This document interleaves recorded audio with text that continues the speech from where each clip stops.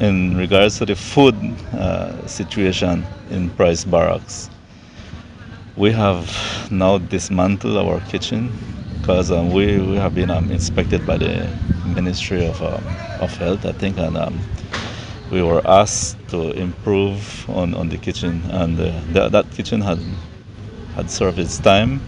We have dismantled it, and we are in the process of building a new kitchen, a state-of-the-art kitchen where our soldiers could get their food cooked in the best of hygienic practices that we could. That kitchen, from the contractors, I understand that it will be ready by next year in May or June thereabout.